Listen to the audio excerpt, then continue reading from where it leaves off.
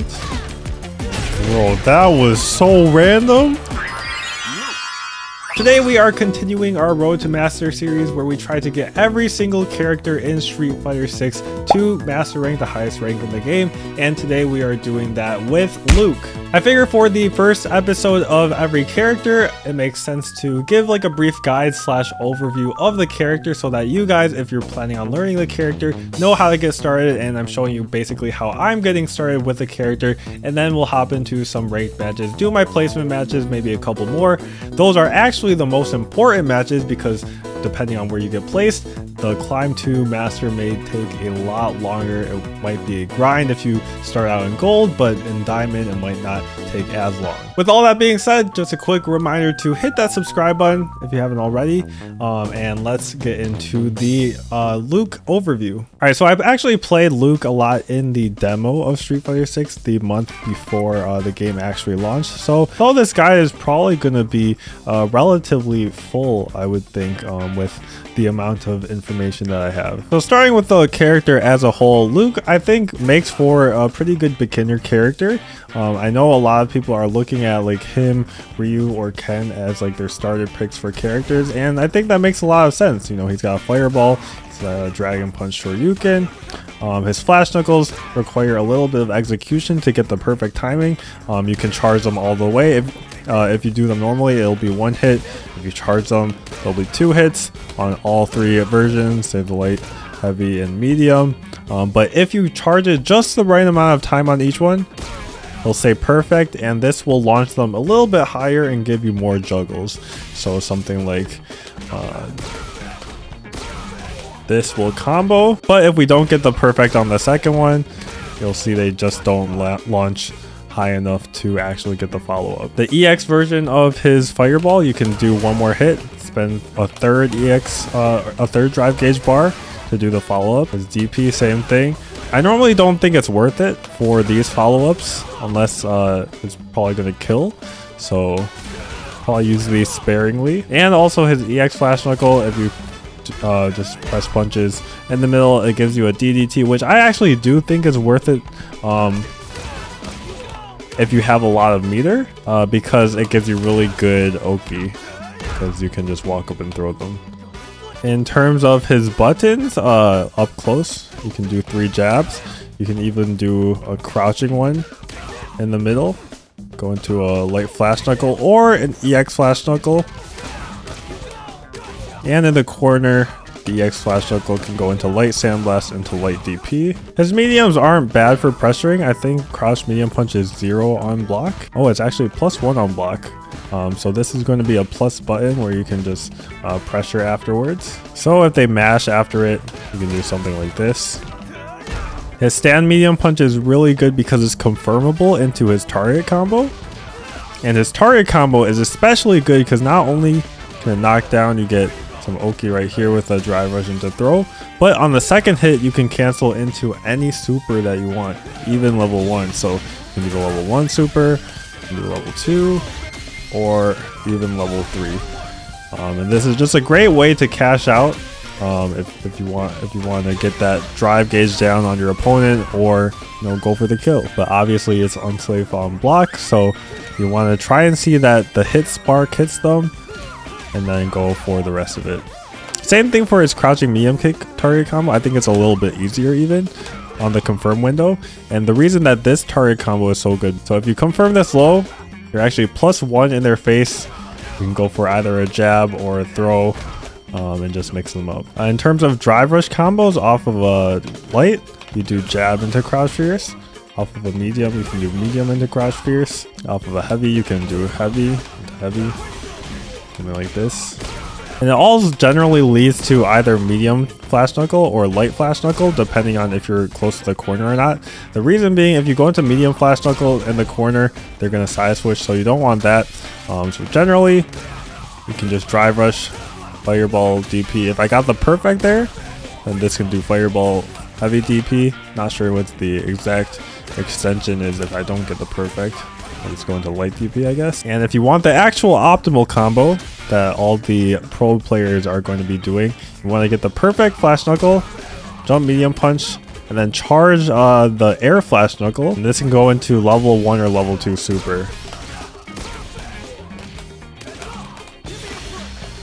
So you can see it combos into level 1, level 2 the same way. You can get it pretty consistently. It's a very tricky combo to get initially though. The way you have to do it is you want to delay as long as possible into canceling into the flash knuckle. So you see how late I'm trying to cancel this one. I just started canceling it, and you want to charge it for just a little bit. You want to charge it the whole time because you'll get the wrong flash knuckle. You want to charge it just a little bit so it still does the same one, but the later you hit, the higher they'll be. And you need them to be pretty high to do this combo. But if you don't mind a little bit of less damage, you can go for something easier like this. And then I think the normal drive rush combo, which might look a little bit tricky at first, but is actually not, is this one. You go into the overhead for damage, you go into tackle for Oki. But if they're already in the corner, you can just do the tackle. If you're all the way out of the corner, you would want to go for the tackle.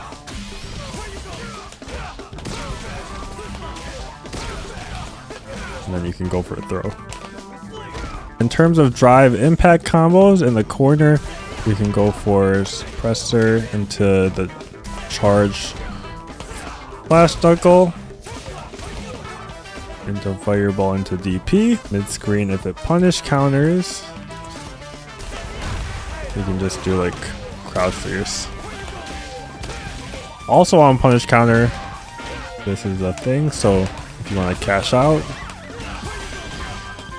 do something like this.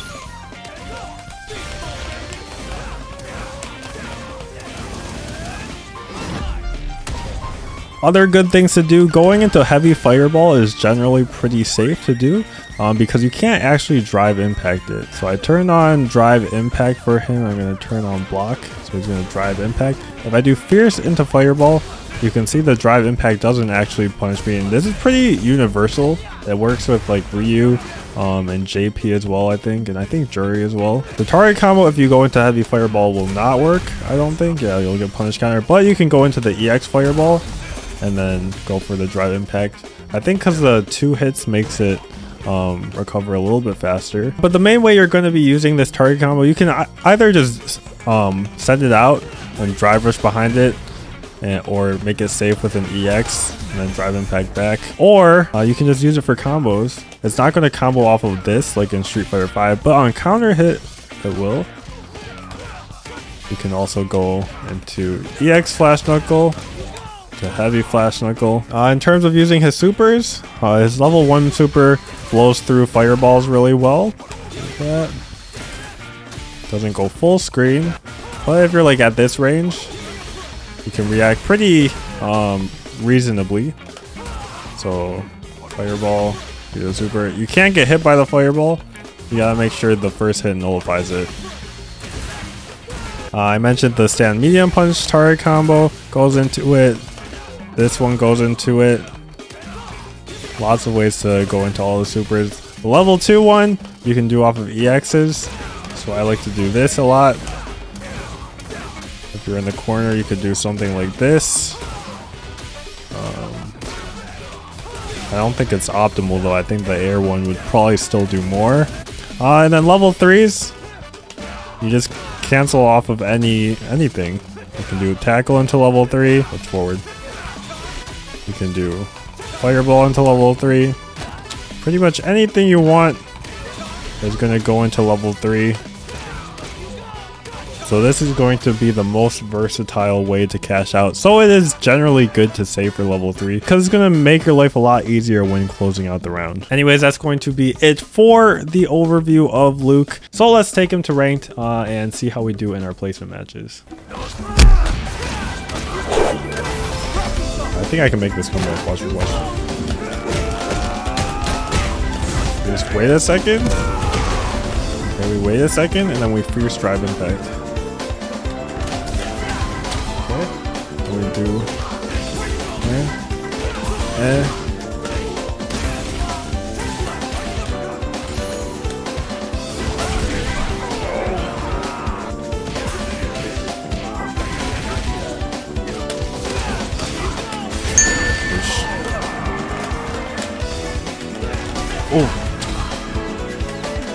Ooh. Ooh. Ooh. Take two. I dropped it. Nope.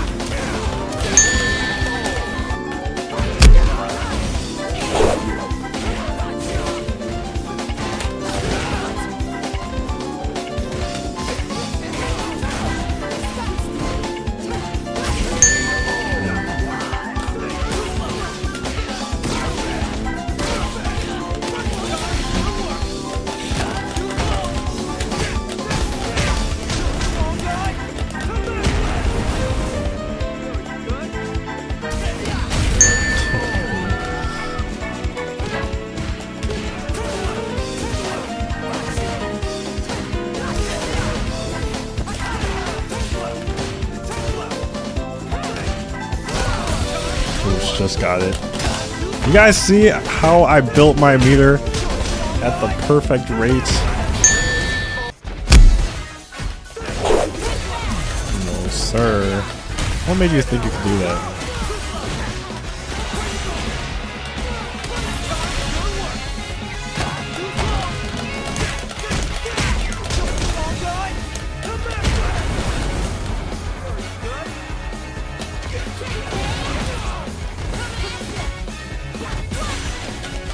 Burned out too?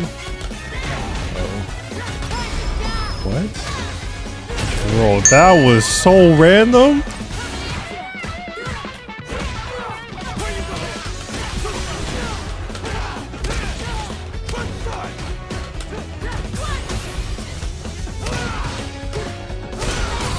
Everyone falls for it.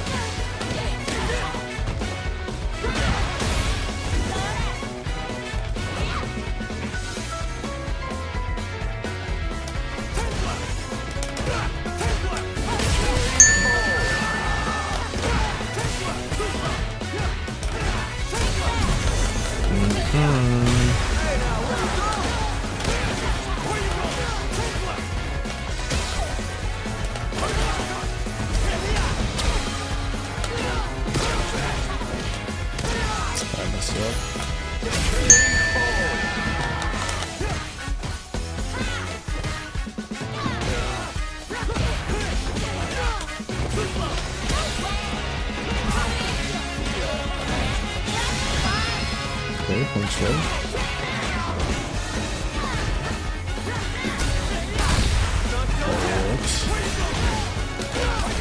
I'll try a super.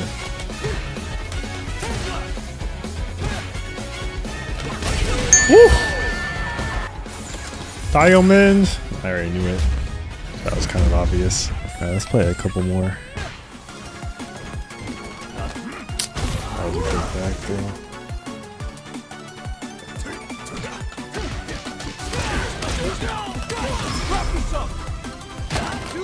There's a chance.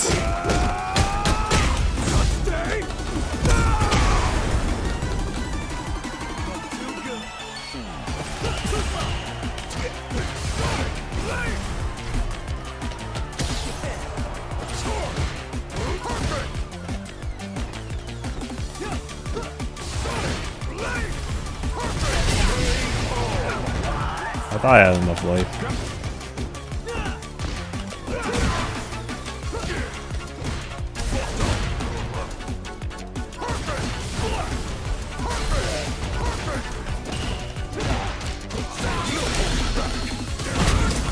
I'm dead. I tried a DP.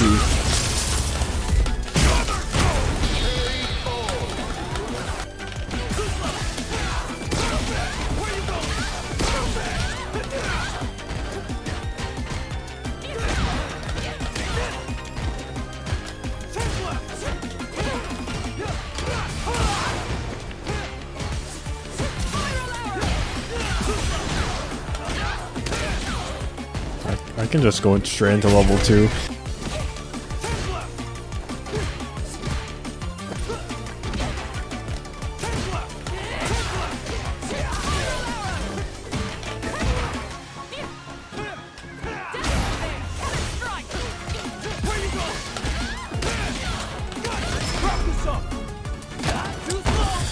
I could have spent more drive rushes, but I wasn't sure if it would kill. I think it probably would have.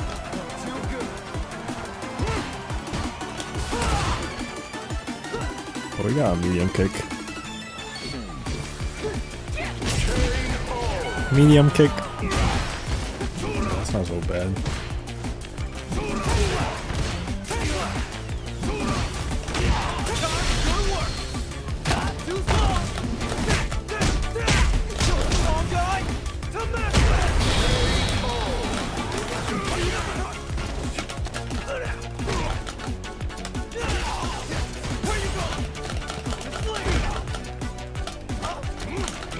Fair enough.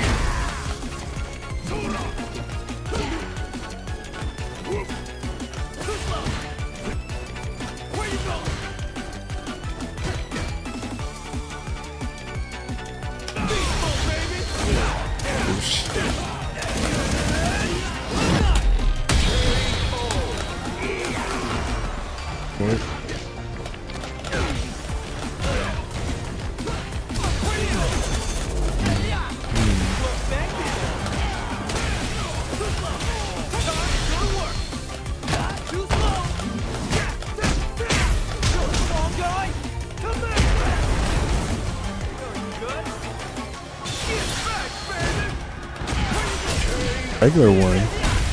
That doesn't make sense. Like, by the time I realize it's not the fake one, I can still punish it.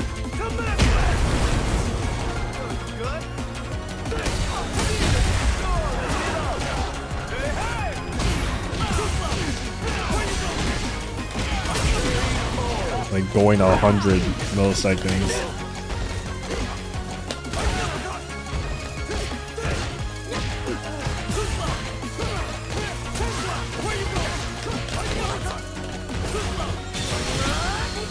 Oh, baited. Oh!